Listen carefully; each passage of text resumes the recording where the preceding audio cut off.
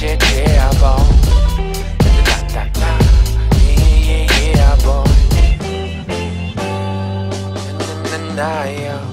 Zone beats, boy. I think I've asked too many questions the last week. It's all right. Come on then. What would you like to see from Joseph Parker against his upcoming fight with Alexander Flores?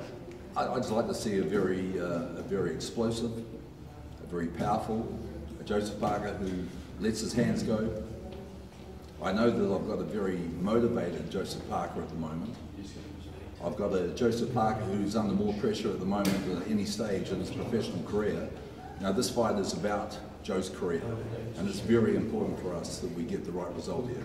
Do you feel he's punching a bit harder now after the power stuff he's been doing? You know, I believe that this has been, as far as Joe's strength and conditioning, out of the three camps this year, this has been probably the most productive one. I think Joe's growing into his man body, and he feels stronger than at any stage.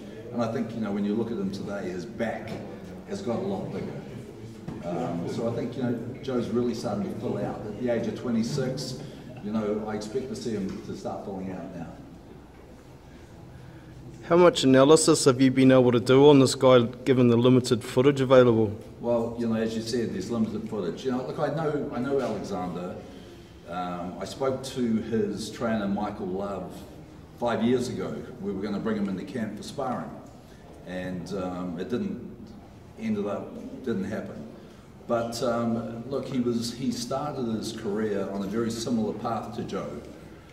He was a young guy with a lot of talent, didn't have the promotional assistance that Joseph Parker has had, and that's been his biggest hindrance. He never had the opportunities, he wasn't placed in big fights. And that's what makes this guy so dangerous.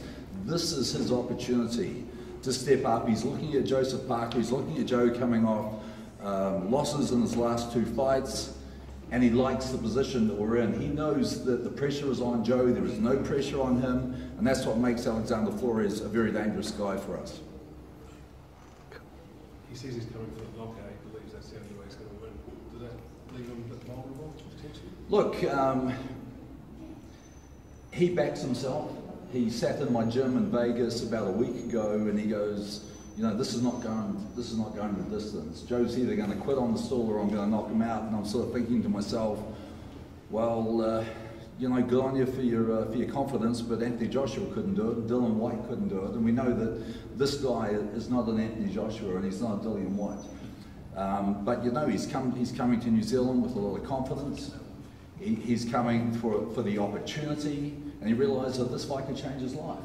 I think we'll get the very best Alexander Flores that anyone's seen. When I saw him a week ago in the gym, I saw the photos when he was in New Zealand prior to starting camp. Totally different guy. This guy looks like he's been training the gym down. He's in very, very good shape.